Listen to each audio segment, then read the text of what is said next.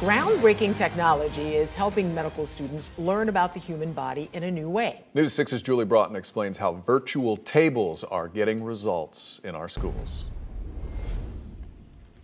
It's just a cadaver experience, but it's virtual, so I can dissect structures away with a touch of a finger. It's pretty cool. Students like Antonio Arocho at Advent Health University now have 2 Anatomage tables. The digital tool is a technology-based experience that complements the traditional cadaver experience. Whenever I need to find a specific structure or body part, specific organ, I just go to the search tab and search whatever I'm looking for. The other thing is just the CT scans of like the brain. It's super interesting to look at those on the device.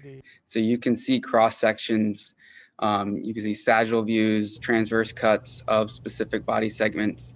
And with your normal cadaver's experience, like I said, you don't have that opportunity. Dr. Motasham Samsam is a professor in the Department of Physical Therapy. So when you first began your career, did you ever imagine there would be tools like this?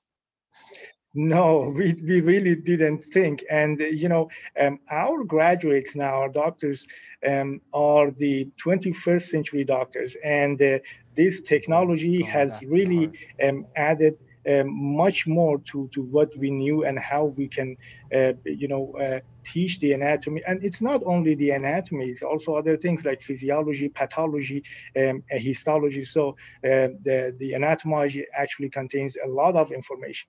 Overall, it's a pretty fun experience being able to, go to the Anatomage table whenever we want and to practice our anatomical skills. So they are actually working and they're learning and they're enjoying it.